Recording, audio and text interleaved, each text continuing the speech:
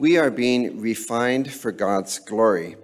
Nobody enjoys the process of being refined, for it involves heat and fire and change and taking us out of the things that are preventing us from being pure. It begins with recognizing who we are and the things we've been thinking and doing. But God is refining us for his glory, and I will explain. The verses we are about to read were originally addressed to the 6th century BC Jews living in Babylonian exile, and God was refining them. Isaiah 48. Listen to this, you descendants of Jacob, you who are called by the name of Israel and come from the line of Judah, you who take oaths in the name of the Lord and invoke the God of Israel, but not in truth or righteousness. Unfortunately, it was all about appearances for the people. They proclaimed oaths in God's name. They invoked his name, but they were not righteous in doing so. Their actions betrayed their words. They did not honor God in their lives. In Isaiah 29:13, the Lord declared, and we read this a few weeks ago, "This people draw near with their mouth and honor me with their lips, while their hearts are far from me." In other words, the people liked all the blessings and associations of being God's chosen ones, but it was lip service, and God called them out on it. Reading on. You who call yourselves citizens of the holy city and claim to rely on the God of Israel, the Lord Almighty is his name. They claim to rely on the God of Israel, and they call themselves citizens of the holy city of Zion, of Jerusalem, but it was all lip service, for show, as we will soon see. However, God had done a marvelous thing for them. He had set in place for them a freedom, the freedom to return to that holy city, to Jerusalem. I foretold the former things long ago. My mouth announced them, and I made them known. Then suddenly I acted, and they came to pass, for I knew how stubborn you were. We read last Sunday how God had brought in King Cyrus of Persia to overthrow the Babylonian Empire, the rulers of the Jewish people in exile in Babylon. But even that act of God bringing in Cyrus the Great didn't change the hearts of the vast majority of the people into becoming worshipers or servants of him. They were a stubborn bunch, lip service only, and God described how stubborn. Your neck muscles were iron.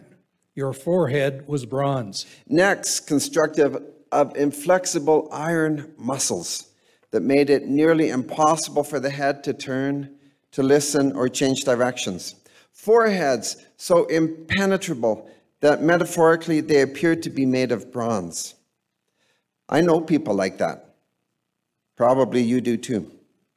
But God was able to refine some of those people in 6th century BC Babylon, to refine some of them at least, to change them. And he would do so first by telling them about the miraculous freedom that he would be providing through King Cyrus the Great.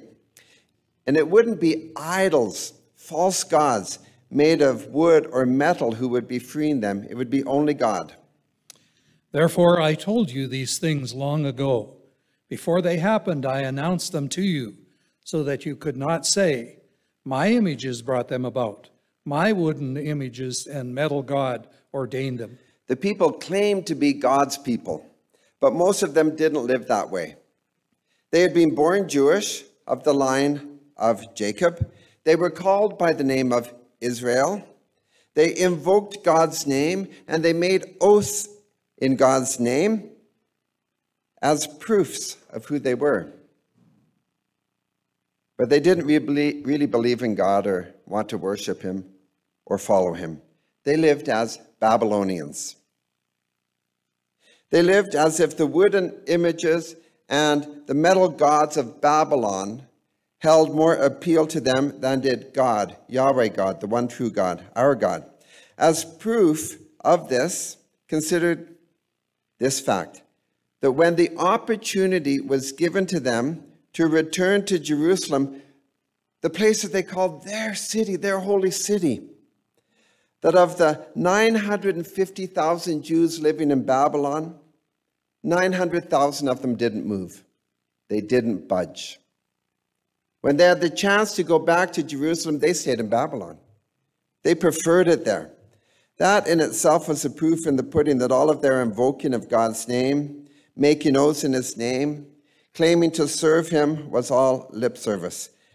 They didn't go back to Jerusalem. They were more comfortable in Babylon. They preferred the comfort and the ease of the lives that they had come to put together in Babylon. You've heard these things. Look at them all. Will you not admit them? From now on, I will tell you of new things, of hidden things unknown to you. They are created now and not long ago. You have not heard of them before today, so you cannot say, yes, I knew of them. You have neither heard nor understood. From of old your ears have not been open. Well do I know how treacherous you are. You are called a rebel from birth. Now, for the sake of his own name and for his own glory, God had placed his people in the fires of testing and affliction of Babylonian exile. At first, it was really hard for the people. Eventually, as we just heard, they got used to it, became comfortable there.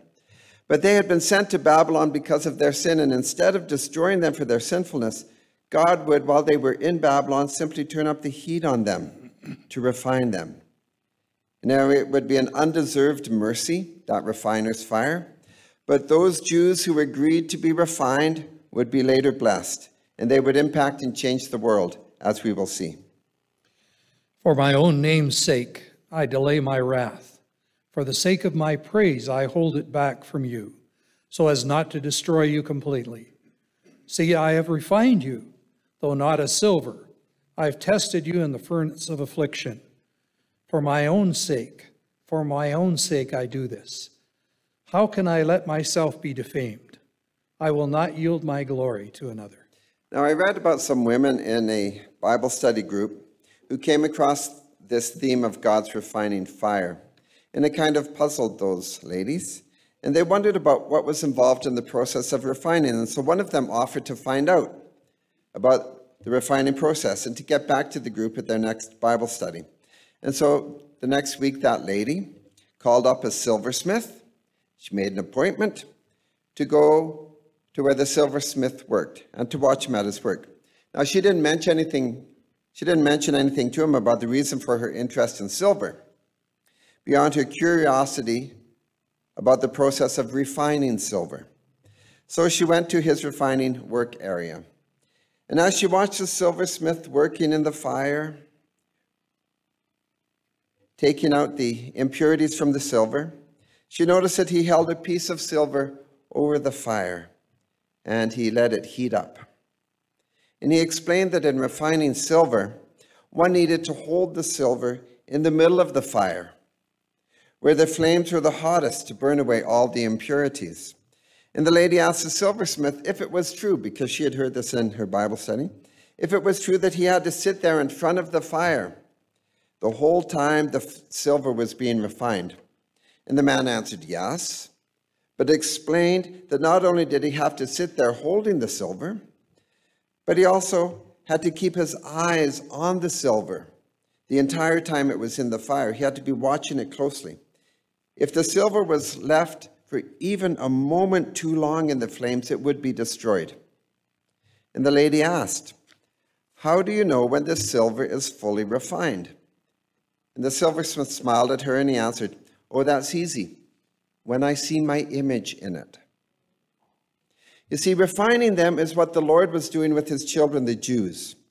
They called themselves his children, but because of their sin, God was having trouble seeing his image in them. And so he set to work refining them for his glory, so that others would be able to see his image in those people, thus bringing him glory. Now, this concept of refiner's fire is throughout the Old Testament: Psalm 12 and 66, Job 28, Jeremiah 6 and 9, Daniel 11:12, Isaiah 1, and the verse we just read in chapter 48. They all speak of God's refining fire in the Jews. See, I have refined you, though not as silver. I have tested you in the furnace of affliction. Later, the next century, the prophet Malachi wrote, But who can endure the day of his coming? Who can stand when he appears? For he will be like a refiner's fire or a launderer's soap. And also later, the prophet Zechariah said this about God and his refining work. This people I will put into the fire. I will refine them like silver and test them like gold. They will call on my name, and I will answer them.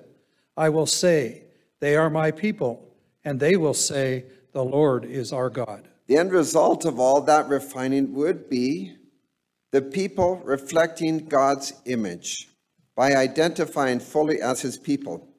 The Lord is our God, they would come to say after being refined.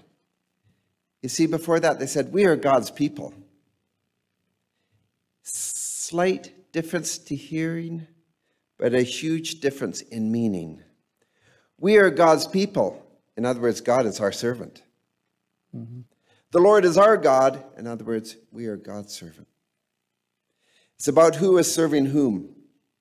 So the Lord encouraged the people to be refined. And in being refined, that would mean leaving Babylon, that sinful place with its idols and temptations, and return to the holy city, Zion, Jerusalem.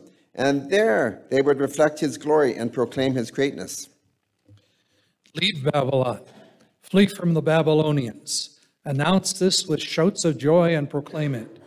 Send it out to the ends of the earth, saying, the Lord has redeemed his servant Jacob. For those who would obey him and leave that sinful land of Babylon with all of its sin and idol worship and go back to Jerusalem, God would provide. They did not thirst when he led them through the deserts. He made water flow for them from the rock. He split the rock, and water gushed out. For those Jews who would return to Jerusalem in obedience to what God had commanded, he would grant them safety as they traveled back to Jerusalem, a trip of 900 or so miles.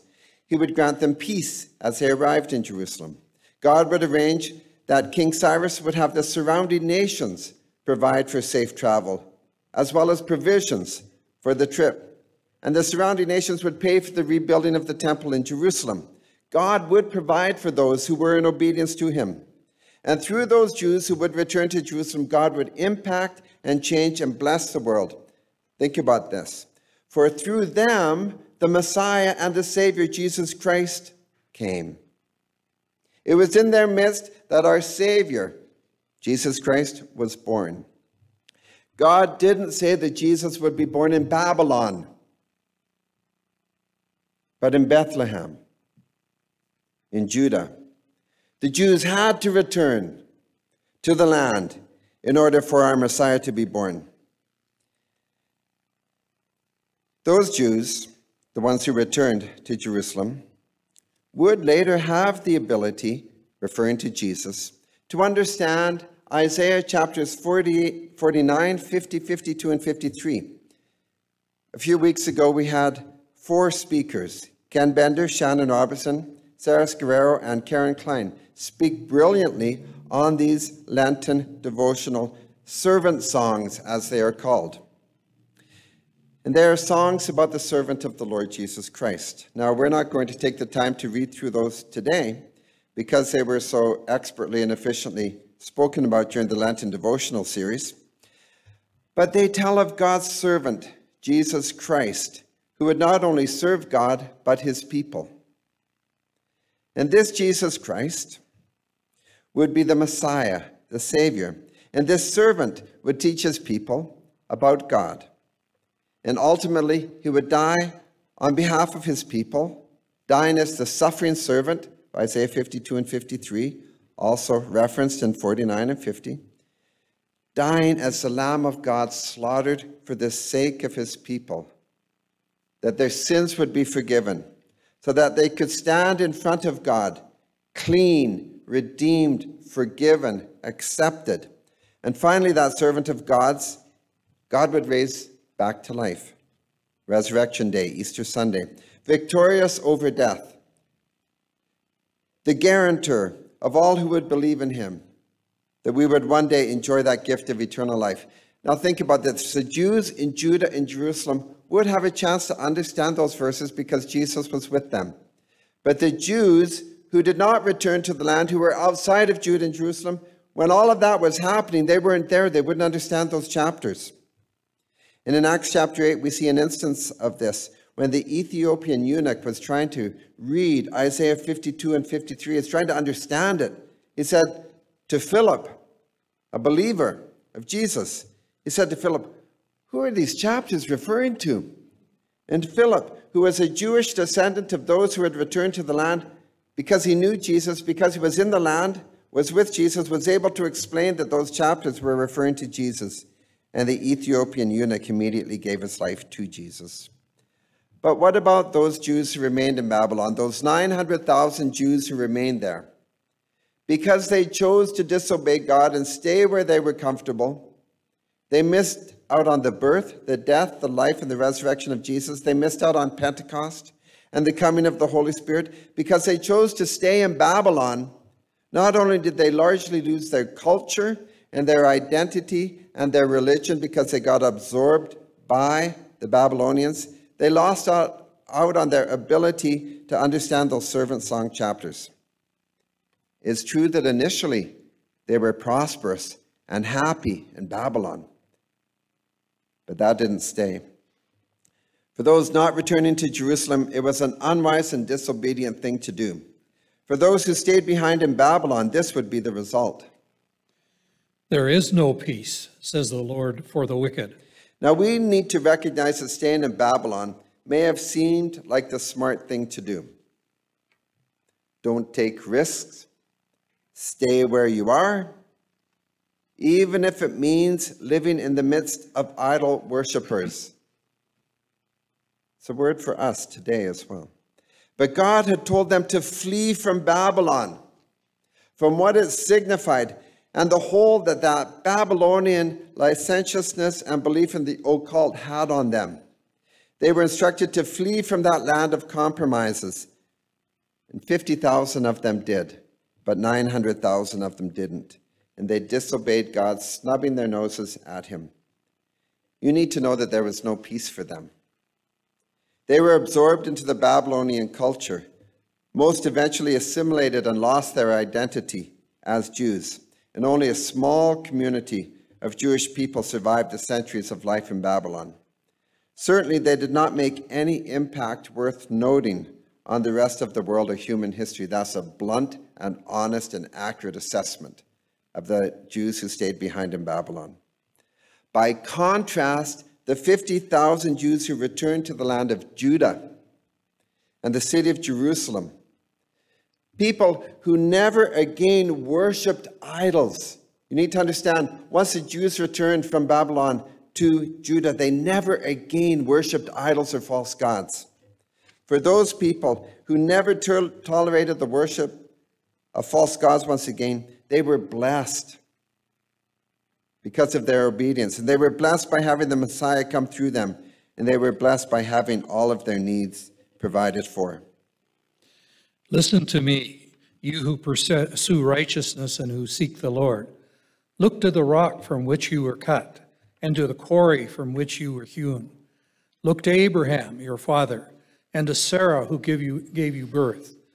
When I called him, he was only one man, and I blessed him and made him many. The Lord will surely comfort Zion, and will look with compassion on all her ruins. He will make her deserts like Eden, her wastelands like the garden of the Lord. Joy and gladness will be found in her, thanksgiving and the sound of singing. Listen to me, my people. Hear me, my nation. Instruction will go out from me. My justice will become a light to the nations. The Lord would look after them, and the world would be blessed because of them. This whole returning to Jerusalem saga would be cause to celebrate. And in a verse identical to the one we read a few weeks ago, Isaiah 35:10, we read this about those who returned to Jerusalem.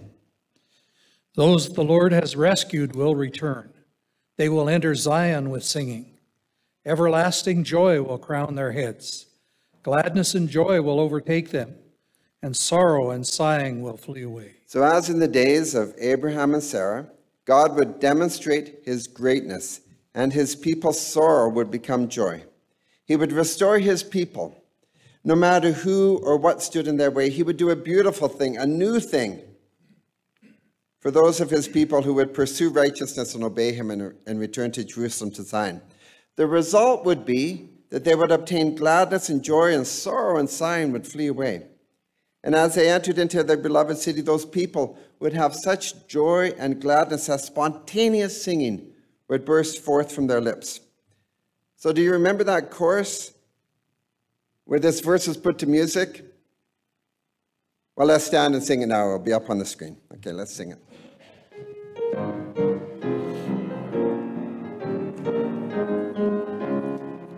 Therefore the redeemed of the Lord shall return, and come a singing unto Zion, and everlasting joy shall be upon their head. Once more. Therefore the redeemed of the Lord shall return, and come a singing unto Zion, and everlasting joy shall be upon their head. They shall obtain gladness and joy, and sorrow and mourning shall flee away. Therefore the redeemed of the Lord shall return, and come a singing unto Zion, and everlasting joy shall be upon their head. So remain standing, because the next verses that we are going to read were also put to music, and they're well-known verses.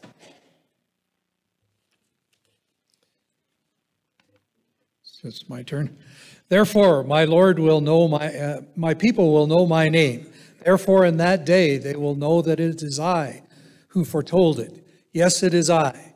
How beautiful on the mountains are the feet of those who bring good news, who proclaim peace, who bring good tidings, who proclaim salvation, who say to Zion, your God reigns. So let's sing.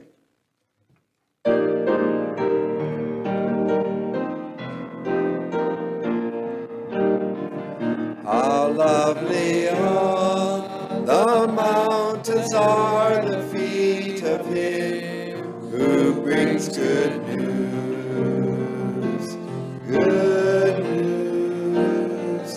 announcing peace, proclaiming news of happiness. Our God reigns, our God reigns, our God reigns, our God reigns, our God reigns, our God reigns. You may be seated. You see, when God does an amazing thing for his people, they sing, they proclaim, they witness to his greatness, to the fact that he brings salvation and that he reigns. Really, this is what God's refining fire does in people. Those who have not been refined do not sing. Those who have been refined sing. Being refined changes people from being lazy and careless and sloppy and self-absorbed in their worship and in their service into truly being God's people, the image of him, his witnesses, individuals who joyfully proclaim his greatness and love, who tell the world of the good news of God. Back in the days before cable or satellite television or the internet, before even radios and newspapers, the only source of news was through a traveler, somebody traveling, coming to visit, or through official messengers being sent from place to place. So each city would have a watchman on a wall, looking for that traveler who would bring news. And the watchman on the wall of a great city would watch out for these traveling bearers of the news, either bad or good. Listen, your watchmen lift up their voices. Together they shout for joy. When the Lord returns to Zion, they will see it with their own eyes. Burst into songs of joy together, you ruins of Jerusalem, for the Lord has comforted his people. He has redeemed Jerusalem. The Lord will lay bare his holy arm in the sight of all the nations, and all of the ends of the earth will see the salvation of our God. We live in an age where people still love to hear news, whether it be bad or good, sometimes even fake. But God wants us to share his good news, to be a watchman for him, to proclaim the good news of what he is doing in this world and in people's lives. We are to be his watchmen, watching out for what he's doing and then telling others about it. However, as I mentioned earlier, God knows that people will not be his watchmen. They will not proclaim his good news unless their hearts are for him, refined by him, cleansed of impurities, purified of sins. It is his will that we become pure and that we are refined. And when we are, something even more amazing happens. We reflect the image of God. Now, I have a relative who is determined to figure out what everyone looks like and where everyone came from. And most of the time, Karen and I, we laugh at her determinations. Johnny has his father's nose, and we look and we think, no. Karen has her mother's teeth, and we think, no. When the resemblance is not immediately evident, my relative will carry it to the extreme. Joey has his mother's baby finger. I heard her say that. Carol has her father's kneecaps. I heard her say that. These determinations become ridiculous after a while. But here's the truth. All parents love to hear, to be told that their child reflects them, looks like them, reflects their image. And in the New Testament, we read in 2 Corinthians 3:15 that we are being transformed into God's likeness with ever-increasing glory. And earlier I mentioned that lady from that Bible study group who went to the refiner's fire to observe the silversmith there, taking out the impurities from the silver until the point where the silver was fully pure. And the woman asked, "How do you know when the silver is fully refined?" And the silversmith smiled and answered, "Oh, that's easy when I see my image in it." That is the point. God wants to bring us to in our lives where he can see his image in us. But neither self-centered sinful behavior or a spirit that is broken because of sinful behavior, because of our fallen world. Neither of those reflect God's intent for his creation, and neither of those reflect his image. One sinful, one inherent of sin. You see, sin and this fallen world have harmed that image of God in us. It harms us from reflecting his glory.